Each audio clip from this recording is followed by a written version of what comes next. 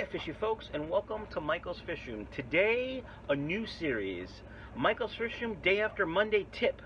Now, you may think to yourself, why don't you just call it a Tuesday tip like Rachel O'Leary does? I don't want to steal her shtick. She's got her shtick. It's a Tuesday tip. Rachel O'Leary, that's the first place I heard it. I'm not stealing it. Michael's Fish Room Day After Monday Tip. And here's the tip, folks. If you're like me, and you have a lot of fish tanks, and you buy food in bulk, like this big old bucket of cobalt flake. I got this at a fish auction, local fish club auction. It said $50 on it. I paid 20, maybe 25. It's like a year and a half ago. Still good. You may be saying to yourself, but is it still good? I don't really know, but everybody loves it. So, moving on. It's kind of annoying walking around the fish room with that big old tub. So what do? You have to use a smaller container like this. This is from Chick-fil-A grilled nuggets. Those nuggets are my favorite nuggets right now. I like the regular Chick-fil-A nuggets, and I like McDonald's chicken nuggets. Actually, I like all chicken nuggets, but the grilled chicken nuggets, not only are they more healthy, which you know I care about, but they're delicious.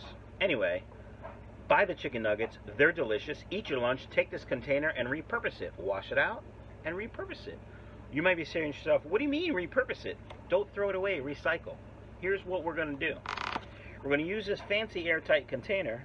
We're going to take a handful of flakes, put it in there, put the lid back on, boom. Now you can walk around the fish room and just feed all your fish from this container. Another purpose that I found is, let's just say you call Lisa from Super Sickas. You buy like, yo Lisa, send me some fry starter. And I'm going to use code SHIP for free shipping. You get the 250 gram bag and you start feeding your fry, right?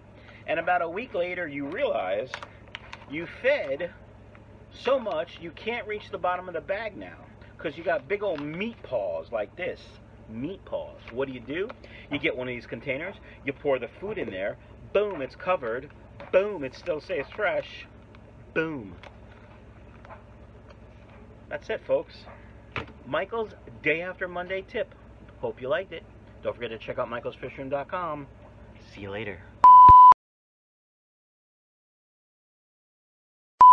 And then my good friend Lisa from Super Sicklets, who's now carries this fantastic cobalt food, gave me this tub to try.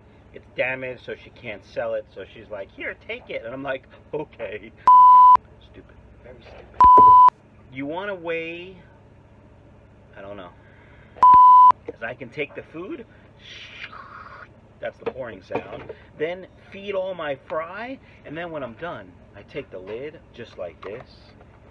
That's upside down. I take the lid just like this. Boom! You like... Hi, fishy folks, and welcome to a new thing in Michael's Fish Room. A new thing, a new series, a new video, a new something. Not a thing. Hiya, fishies folks. Fishies folks.